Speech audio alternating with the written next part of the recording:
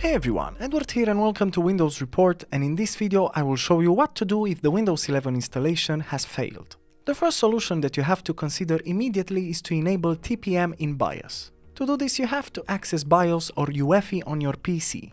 This procedure can be different for each manufacturer, but usually it implies pressing a function key like F10 or F2 right before booting the operating system. So, depending on the architecture, in our case the TPM support was located in the security section, and once selected you have the option to enable it or disable it, so just proceed with enabling it. Now you can just save the changes by pressing the corresponding key for your BIOS and exit.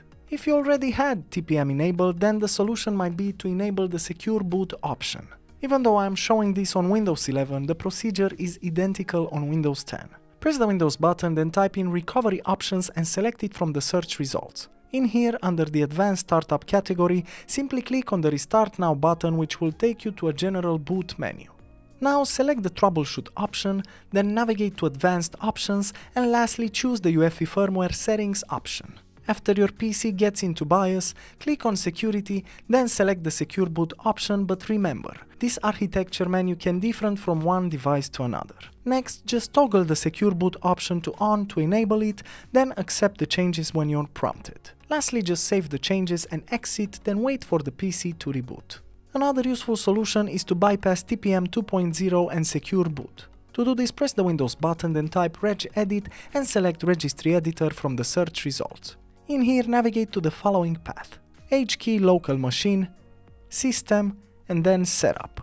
In here, right-click on the setup and select New and then Key, which you have to name as Lab Config. Then, in the new Lab Config key, right-click the blank space on the right pane to create two dword values which go by the following names: Bypass TPM Check and Bypass Secure Boot Check. After you created them, double-click each of them and change their value data from 0 to 1, and finishing by clicking on OK. And another useful solution is to remove the GPU driver.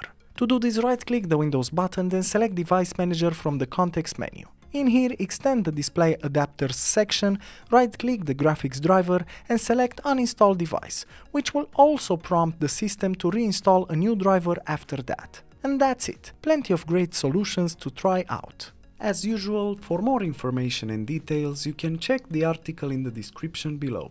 And if you enjoyed this video, just make sure to like and subscribe to our channel. Thank you.